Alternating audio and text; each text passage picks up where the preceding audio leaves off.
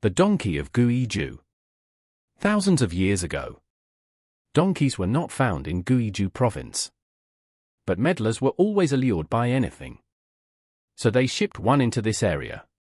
One day, a tiger was walking around to find something to eat. When he saw the strange animal, the huge newcomer frightened him quite a bit. He hid between the bushes to study the donkey watchfully. It seemed all right. So the tiger came near to the donkey to have a close look. Haw-hee! A loud noise burst upon, which sent the tiger running away as fast as he could. He could not have any time to think before he settled himself home. The humiliation stung in him.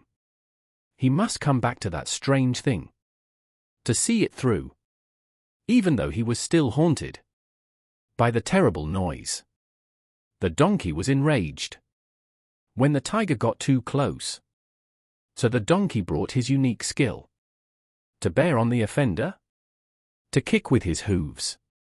After several bouts, it became very clear that the donkey's power was too much. The tiger jumped upon the donkey in time and cut its throat.